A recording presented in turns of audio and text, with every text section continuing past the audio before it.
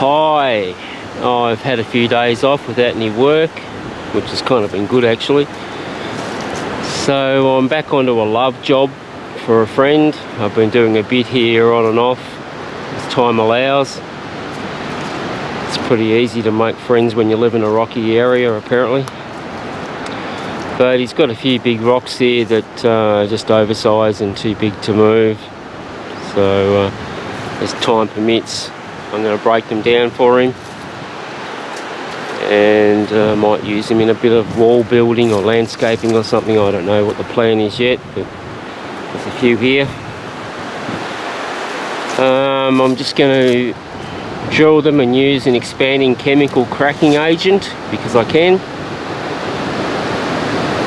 No blasting on these, just pop some 38mm holes in. Oh, that one's not 38, it's about 37 or 36, but that'll do. And drill and fill, and come back in a day or two and see what happens. I might actually try and do a time lapse on this because I can set the camera up in the friend's backyard and leave it. Although it's going to rain later, so might have to protect it a bit. Alright, see you soon.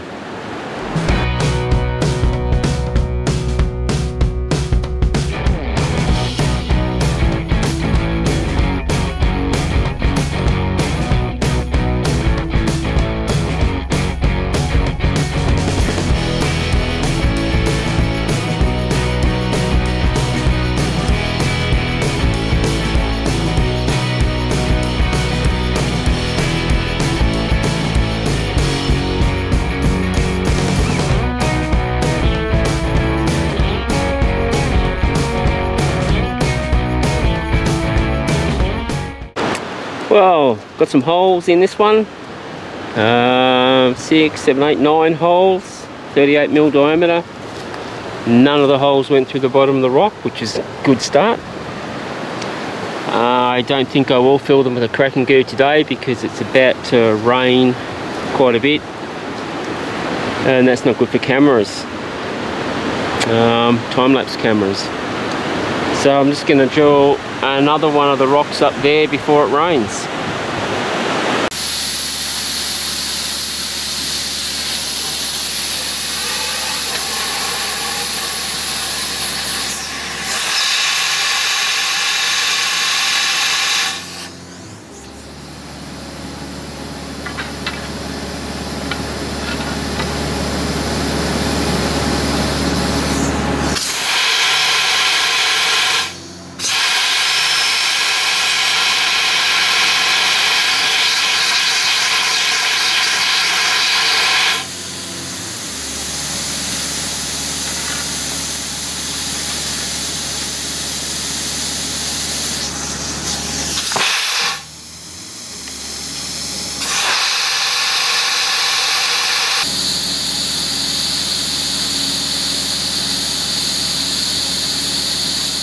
So there wasn't actually that.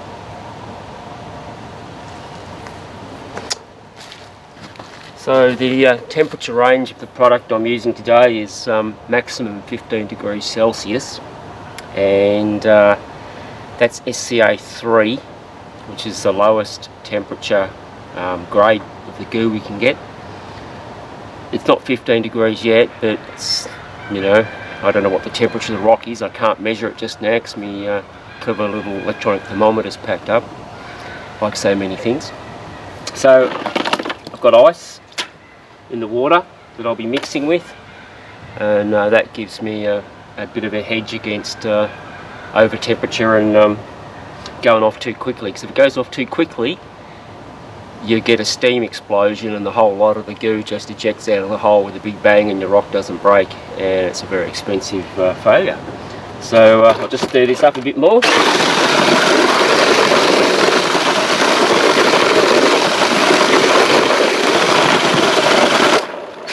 That should be nice and cold. I'll grab my little sieve. Where is it? Hang on. Okay, got my sieve. And I'll sieve out the ice because we don't want the ice in the mix, or might even block the hole if it was to go down the hole. Don't want that.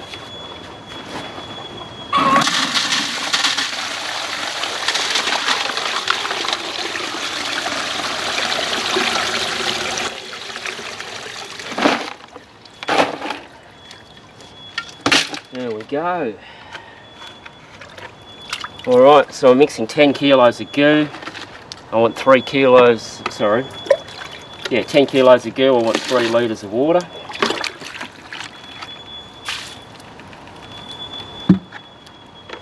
Oh, it's cold. 500. It's 1 litre.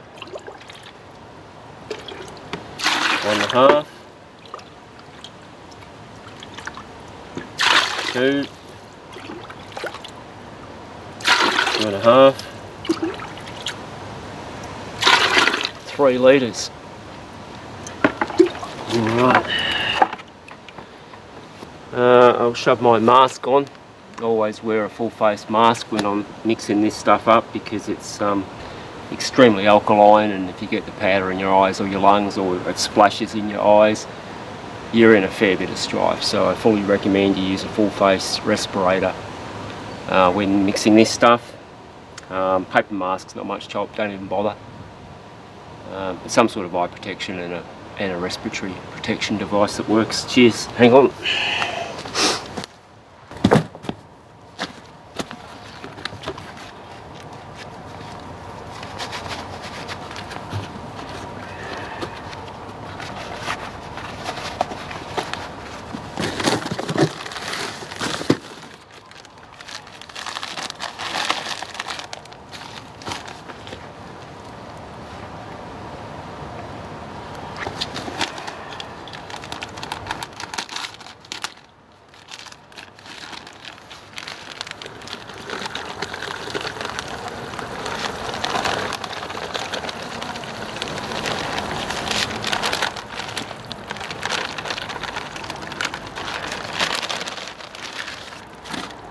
Give it a bit of a mix.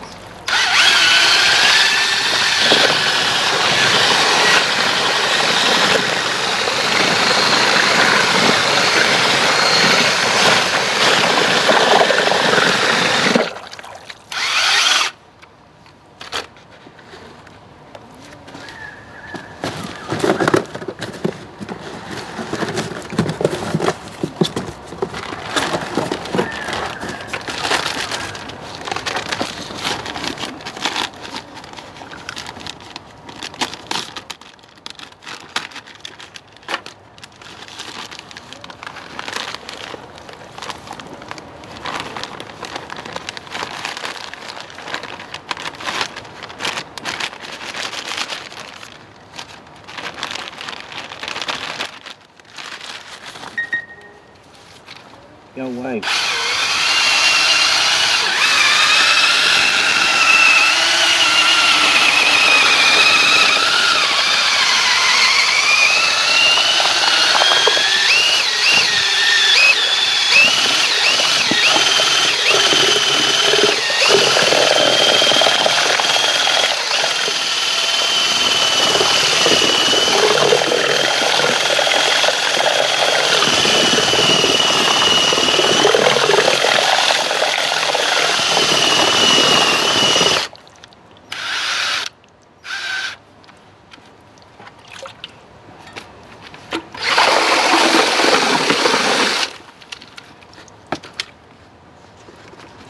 Alright, I'll shift the camera and we'll fill the holes.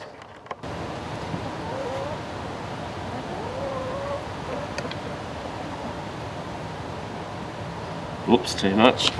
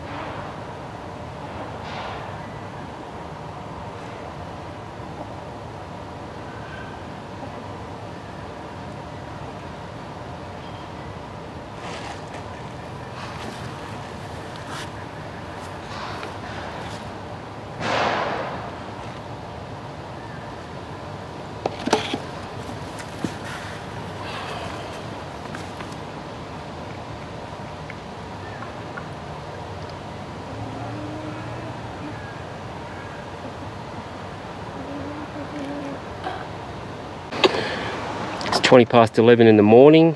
All my holes are successfully filled.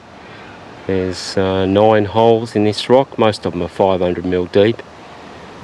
These ones down here are a bit shallower, so I didn't go through the bottom of the rock. We'll just set up the time-lapse cameras on this now and just leave it and see what happens. I think I know what will happen. Well, either the rock's going to break or it's going to go off too quickly and we're going to have a steam ejection out of the hole. Hopefully not.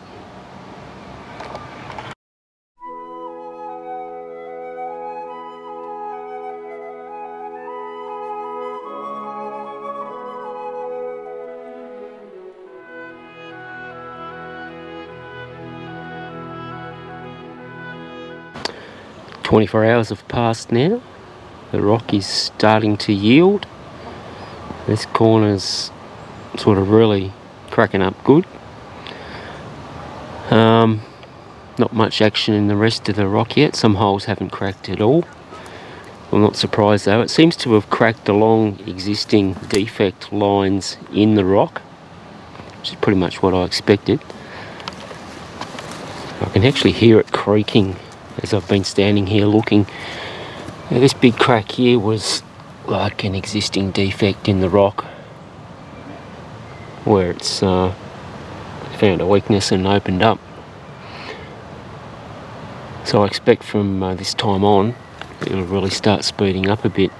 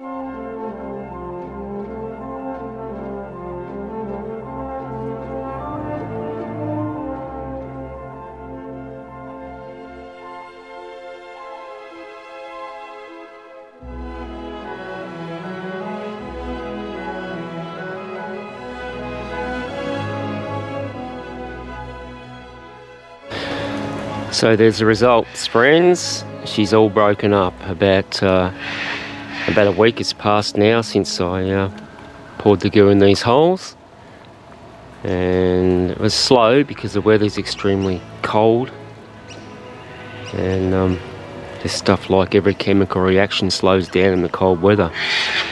But it's done its job. This is the hardest rock that I normally come across. It's rhyodacite. There's nothing harder around here. So I think it's pretty remarkable. Thanks for watching.